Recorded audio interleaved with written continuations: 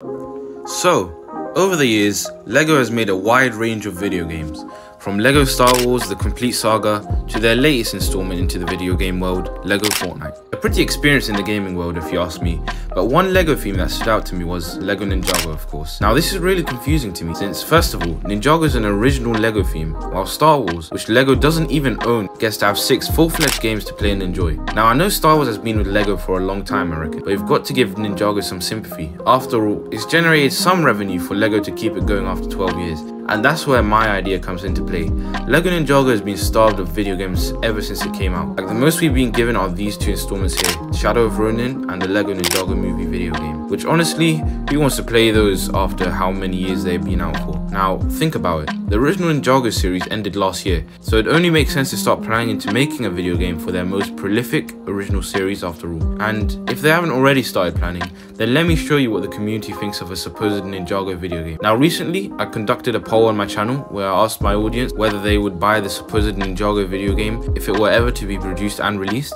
and surprisingly 809 people voted with a 95% choice of yes. So that's about 769 people who in this sample would buy an actual LEGO Ninjago game if LEGO were to release and make one. And so if that doesn't make the shareholders at LEGO jumping up and down on their chairs, then I don't know what will. I'm sure this would probably be LEGO's best selling game of all time, probably better than all the other games combined.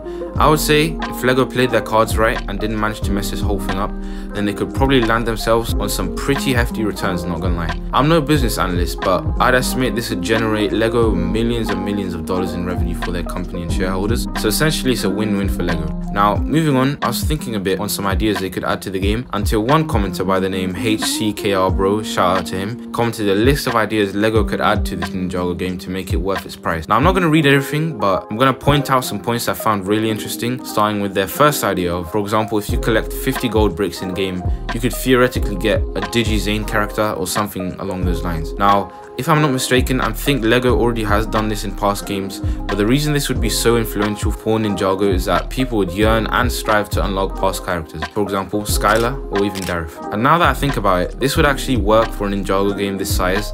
Now on that thought, there were some other ideas that came to me for this theoretical Ninjago game, and that is, if you've ever played Fortnite Save the World, you'd know that the weapons in that game are ranked by their rarity, so for example from common to legendary, as well as their power level as well, from 1 to 130. Now if LEGO were to implement a system similar to this would probably make the game 10 times more fun, since for example in Fortnite Save the World back in the day, if you were to find a legendary weapon that was a 130 power level, so the highest it could be, you'd be over the moon and buzzing with joy, or at least I was.